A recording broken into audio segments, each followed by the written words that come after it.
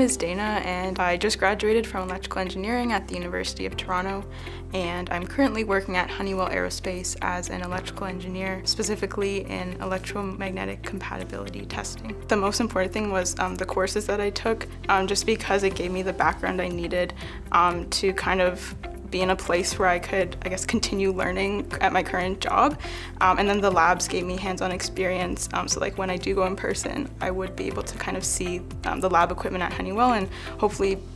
be able to work with that in the future. The creativity aspect of the arts definitely helped me, because like as an engineer you kind of need to think outside of the box sometimes, kind of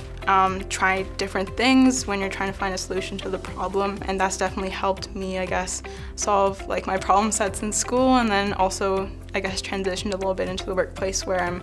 you know, trying to solve some problems at work as well. So yeah, I also am really, I guess, happy to make an impact with my art as well.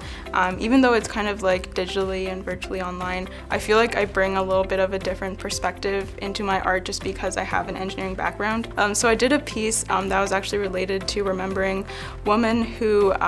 suffered violence when they were studying STEM fields, and it was like a white rose in like a glass container, because that was kind of the symbol for the event. I guess bringing that perspective of engineering into the art that I create, and making kind of more meaningful art that will kind of connect with people who are currently in engineering or who are